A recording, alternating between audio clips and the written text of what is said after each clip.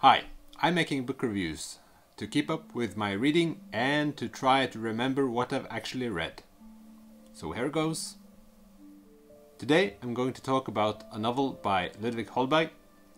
This novel has many names in English and I'm going to try to call it by the name Niels Klim's Travels to the Underworld.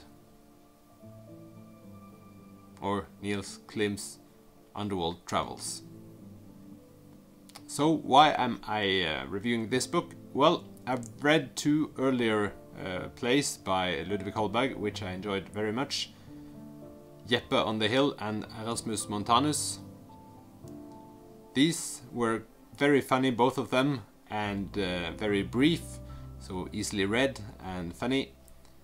And I thought that this book might be funny as well. The book was published in 1741 in Germany and written in Latin.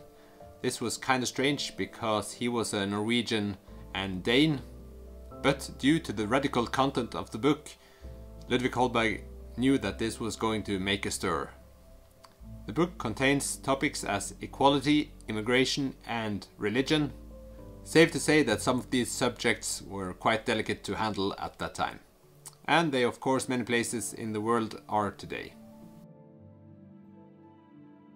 So, I'm going to give you a brief summary of the book.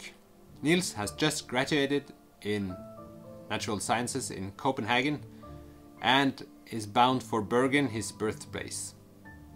In Bergen he is going to work, and in the beginning of career in Bergen he is set out to explore a cave in central Bergen. In this cave he suddenly falls down to the underworld and he now starts his journey in the world Nazar. In this world there are many creatures which take many forms, but they all seem to think like we humans might think.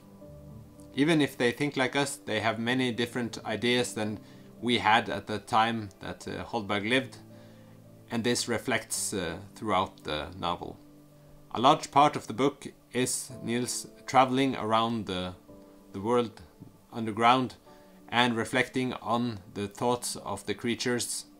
Many times the creatures' thinking is very different from what the thinking is in the world at that time. And this is some of the things that get him into trouble. And it's also the basis for the reflections the author does throughout the book. Reading this book in this century, it's quite easy to reflect on the different creatures and the societies they live in, and draw parallels to many of the societies we see around the world today. What did I think of the book? Well, it's easily read. That's a positive for me, starting out reading again.